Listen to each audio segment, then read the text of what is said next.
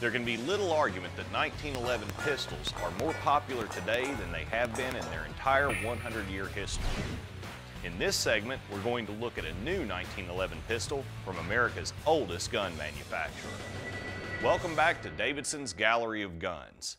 Joining Anne-Marie and I again is Frank W. James from the Shotgun News, and we're looking at Remington's 1911 R1 pistol.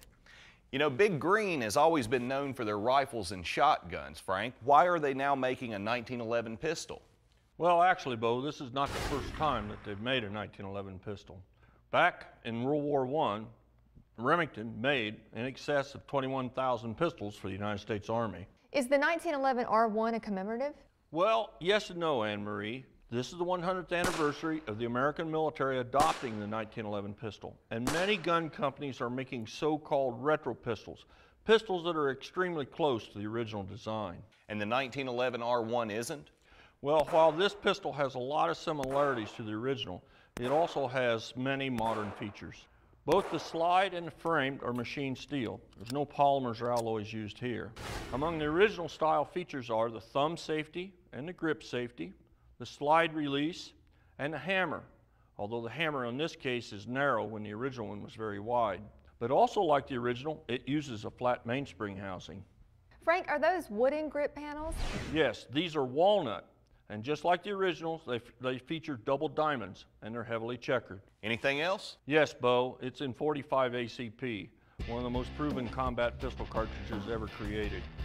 It is proven both accurate and hard-hitting, and it's good for medium-sized game on down.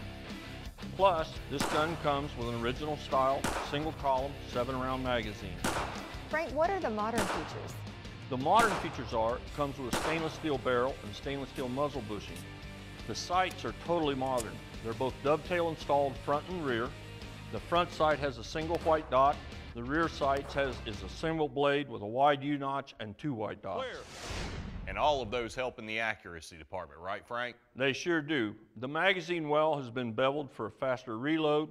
The ejection port has been lowered and it's flared. And the gun comes with a black oxide finish, which is far better than what the original blue finish was on the original 1911 pistol. Another important thing to remember is this gun comes with 2 magazines, and it's in a hard lockable carrying case. Well, I know when we had it on the range the other day, I mean, we really saw how accurate this thing is. And I mean, it shoots so smoothly. What did you think of it?